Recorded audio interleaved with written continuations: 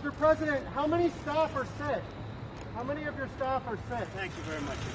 Thank you. Do you think you might be a super spreader, Mr. President? Over the past 24 hours, the President has continued to improve. He's met or exceeded all standard hospital discharge criteria. He'll receive another dose of remdesivir here today.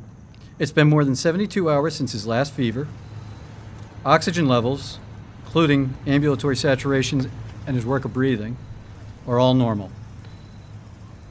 Though he may not entirely be out of the woods yet, the team and I agree that all our evaluations, and most importantly, his clinical status, support the President's safe return home, where he'll be surrounded by world-class medical care 24/7. And how was it safe for him to drive around in a cloth mask yesterday? And how is it safe for him now to return to the White House where there have been so many cases? How's any of this safe?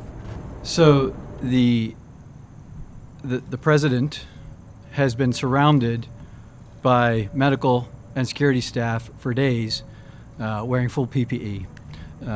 And yesterday, the U.S. Secret Service agents were in that same level of PPE for a very short period of time. Do you have concerns about potential worsening or reversal, and what are your plans for addressing that if it were to happen? You're absolutely right, and that's why we all remain cautiously optimistic and on guard because we're in a bit of uncharted territory when it comes to a patient that received the therapies he has so early in the course.